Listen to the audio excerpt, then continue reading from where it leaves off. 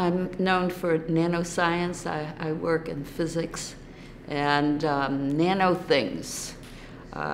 So my early career, nobody paid too much attention to me or my field. It was kind of, I was there before it became a field, and I was there in early development, which is very nice, because then you could just work along on your science, kind of unfeathered by interventions.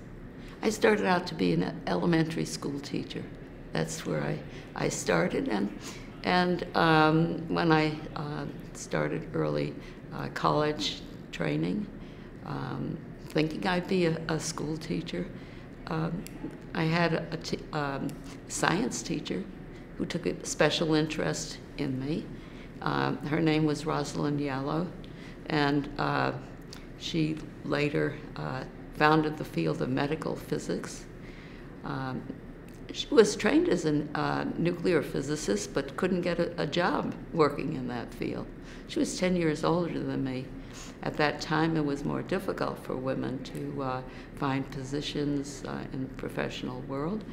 And she went that route, and of course she had a huge impact on that field, receiving the Nobel Prize in 1977. But she kept up with me for years and years, and we became very close friends in later years. I was just enjoying my science, and I had opportunities. And very early in my career, started my independent career, I had a research position at the MIT Lincoln Labs. And of course, there were very few women. There were 2 of us out of 1,000 men.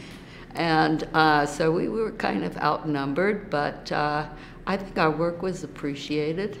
And I received a faculty position soon thereafter. And I'm still working after all these years. I had celebrated my 84th birthday recently, and I'm still at it because I'm still interested in it. To be sure, if you have an interest and you have the ability to do it, there are opportunities.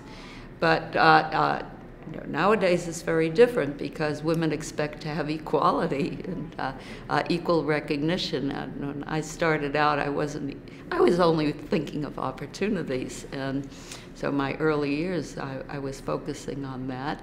And but I joined the movement. If we can have equality, why not?